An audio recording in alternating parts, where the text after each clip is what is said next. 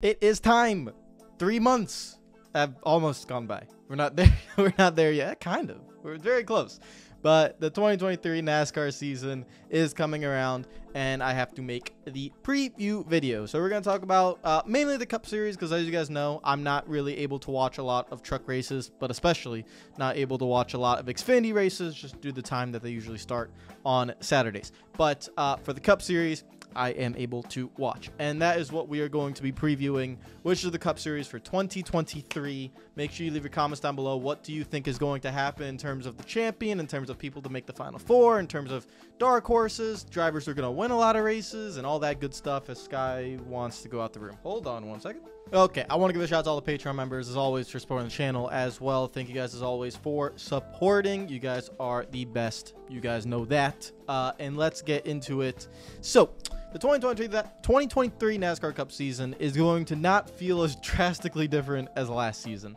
Last season, we had the introduction of the next-gen car and all that good stuff. But this season, it is going to be a little bit more, I would say, not too many changes, a little bit more predictable, and we will see how it goes. You do have the Chicago street race in there as well this season, so that's going to be something really, really interesting. I think that is in the summer, but, you know, we'll see how that goes. You do have a rule change that came out yesterday, which is no more cautions for, well, how do I explain this? No more cautions during the end of stages for road course races.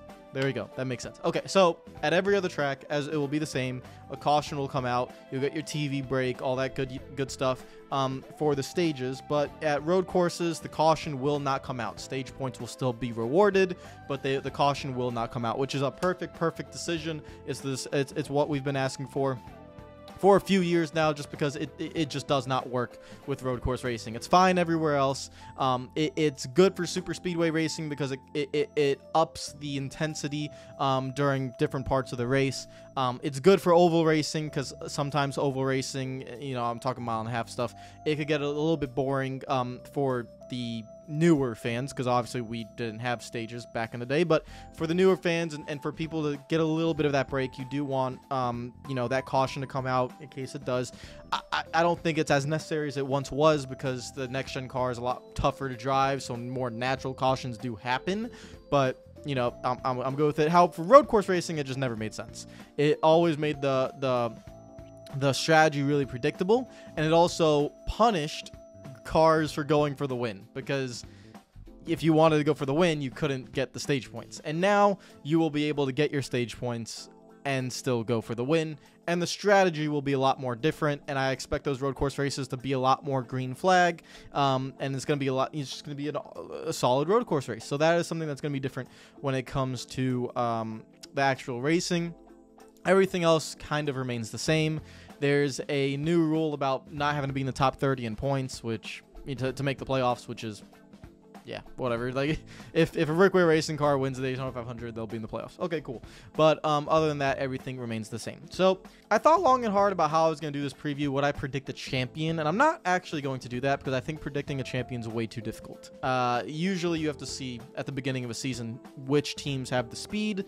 But in today's NASCAR modern era, with the current playoff format, I think predicting a champion is just throwing a dart somewhere and just hoping you hit the bullseye. Like, it's just way too difficult, mainly because of how random it can be. I think predicting the Final Four is something that is a lot more easy, and I think that should be the goal of a lot of these teams. The goal shouldn't necessarily, I want to win the championship. That is a goal for a lot of teams, but the goal should be make the Final Four to put myself with a chance to win the championship. Because once you get there, you just have to have one solid race. And it might not happen for you. Ask Denny Hamlin. He's been in that situation a lot.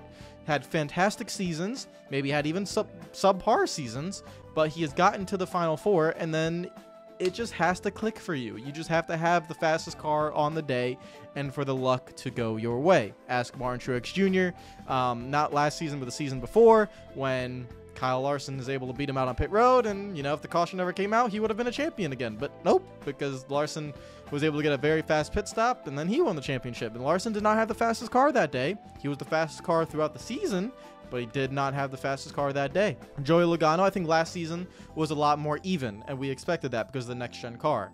It evened a lot of things out. you never really had a dominant driver, in my opinion, but Joey Logano was the most consistent through the 10 races in the playoffs. He definitely showed speed, most consistent, no trouble, no issue. I kept making jokes about him drinking a pina colada and chilling on vacation because he was just so calm, cool, and collected. They show up to Phoenix. They had 2 weeks to prepare for that race, and they had the fastest car, and they won the race. No drama, nothing crazy happened, and Joey Logano became a 2-time champion. So that is what has to happen. It's a who is going to make the Final Four. Who do I think is going to be the strongest there? And these are my picks. All right, this is my pick. So I believe that my first driver into the Final Four will be Denny Hamlin. I do think Denny Hamlin will make the Final Four again. I don't know if he's going to win it, but he will make the Final Four again, mainly because I think he has a lot of responsibility now that Kyle Busch is gone. Him and Martin Truex Jr. and Christopher Bell. Ty Gibbs kind of gets a free shot because it's his rookie season, so I'm not expecting a lot from Ty Gibbs, but I expect a lot from Denny Hamlin to be able to lead the team, and I do believe he will make the Final Four.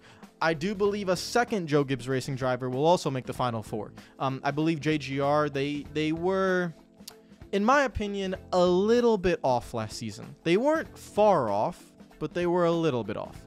And I believe Christopher Bell will make the Final Four as well. I think Christopher Bell is hitting the stride of becoming a lethal contender week in and week out. You saw it towards the middle and the end of last season. It was just starting to tick. And so I believe Christopher Bell will also make the Final Four.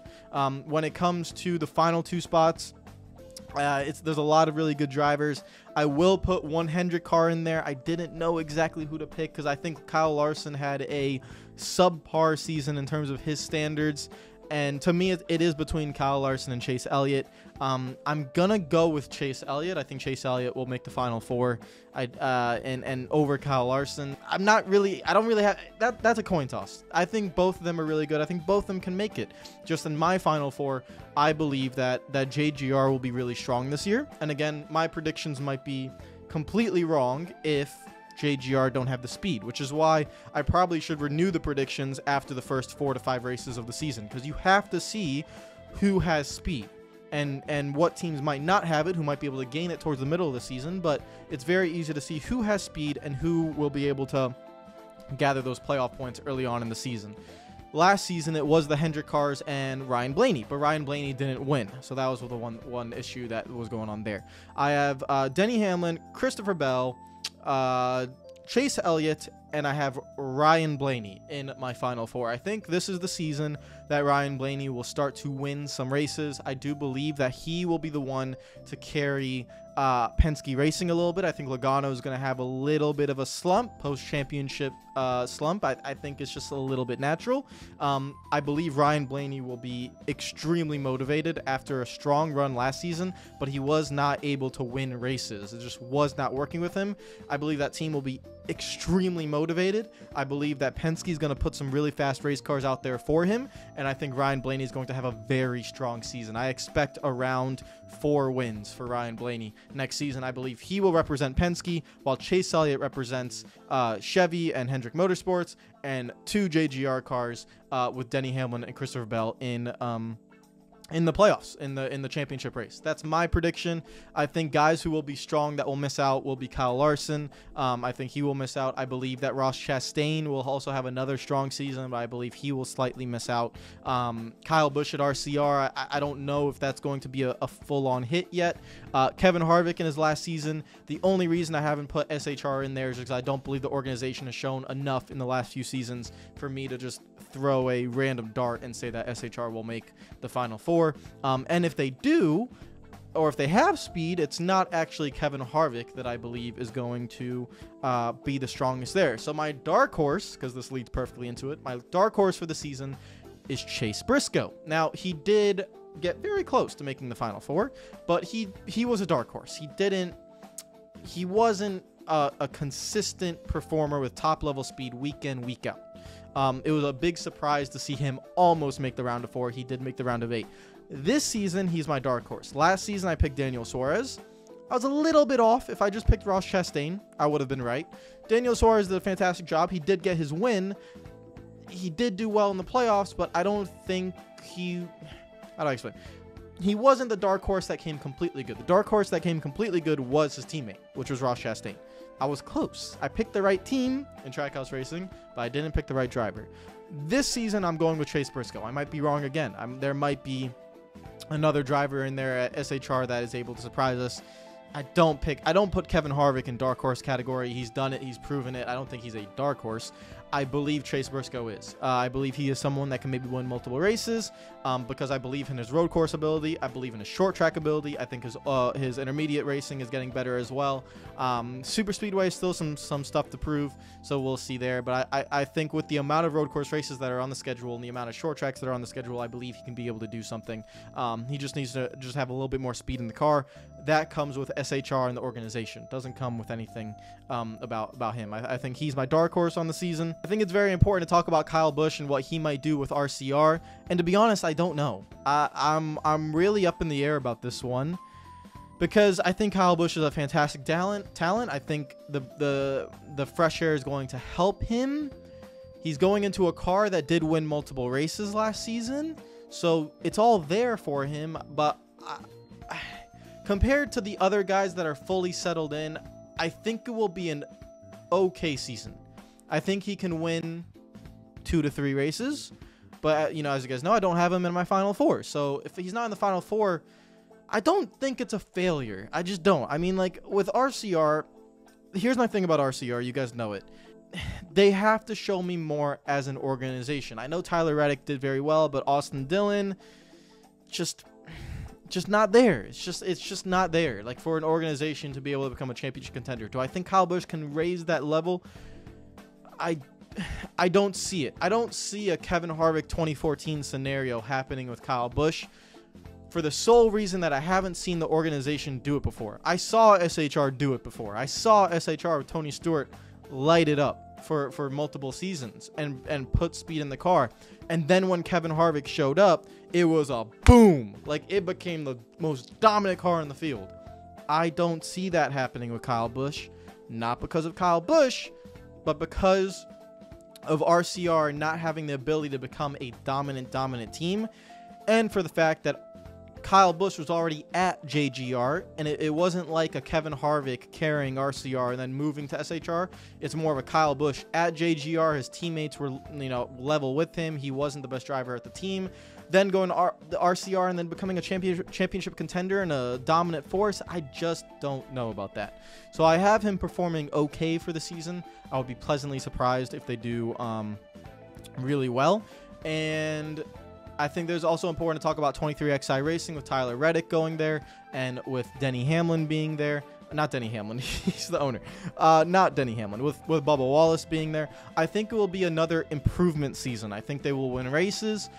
I think they will make the round of 8. But as you guys see, I don't have them in the round of 4 just because I believe JGR will be a little bit stronger. But if JGR is strong, then 23XI will be strong. So you could take out a Hendrick car. You could take out Ryan Blaney and put in Bubba Wallace or Tyler Reddick. I'm more fascinated with that, the battle between the two. I think Bubba Wallace is going to have a lot of competition here with Tyler Reddick when it comes to who's going to carry that team. I thought Kurt Busch did a really good job being the veteran driver, but now that he's no longer going to be a full-time driver there, it's going to be 2 young guys battling it out in the team, and they have really direct head-to-head competition. So we're going to see how that goes. I think it's going to be another year of growth for 23XI, but I don't think they are quite there yet to challenge, you know, the head team, which is going to be JGR and Hendrick Motorsports and Penske Racing and those teams like that. I think they're very close, but I don't think they're going to be quite there yet. Expect a few wins, expect the round of 8, but I don't think they're going to get a car into the championship round. Again, I'm not going to predict the champion. I predicted the final 4, so Denny Hamlin, Christopher Bell, Chase Elliott, Ryan Blaney. That's my final 4. And I'll also go ahead and predict the Daytona 500, which is literally impossible nowadays because of how hard it is to win that race when how hectic it gets. But for the Daytona 500, I actually do. I'm going with. I'm literally basing this off one little change to the Chevy Camaro. Apparently, the Chevy Camaro is a little bit flatter.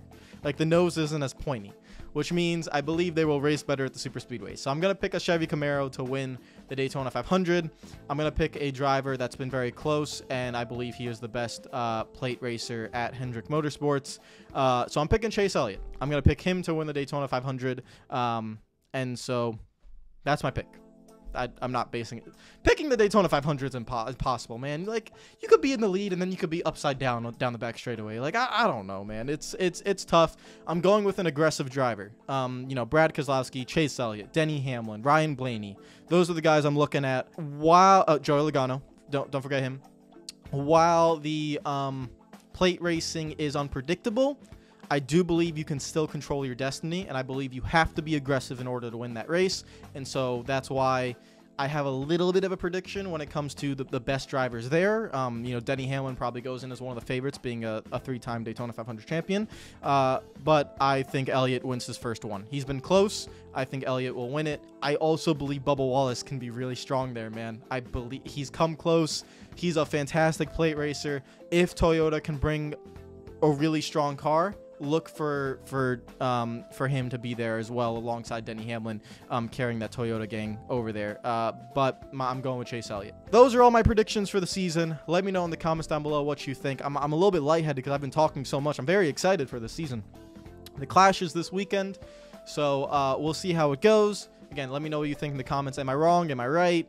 It's just predictions. I'll come back to this later in the season, what happens. And maybe I'll make another one in about 2 months after we've seen a little bit of what the cars and the season's going to be like, and maybe we could predict it a little bit more. Take care of yourselves. Enjoy the rest of your day, and I will see you guys tomorrow. Follow me on Twitter and Instagram if you're not already. Links in the description down below. Take care of yourselves, and peace out.